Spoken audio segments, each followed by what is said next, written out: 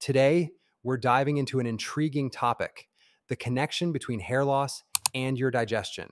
Let's unravel how these two seemingly unrelated aspects are actually closely linked. Don't forget to like, subscribe, and hit the notification bell to stay updated with all our latest videos. First up, let's talk about biotin. This powerhouse nutrient is one of the B vitamins and plays a crucial role in your body. It acts as an essential cofactor for enzymes that convert amino acids into proteins. Essentially, it's a building block for growing healthy hair. But here's where it gets interesting. The friendly microbes in your gut produce B vitamins, including biotin. However, when you take antibiotics, you reduce the population of these beneficial bacteria, which in turn decreases your biotin production.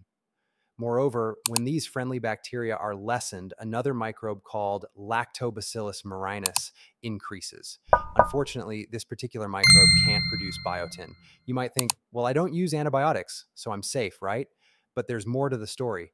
Recent studies show that GMO foods contain residues of glyphosate, which, believe it or not, is also an antibiotic.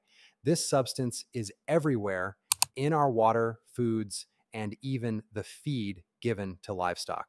Now, realizing that your hair loss might be linked to your digestive health, I highly recommend taking two proactive steps. First, integrate a good probiotic into your diet to rebalance your gut flora. And second, consider a supplement that includes biotin. If you found this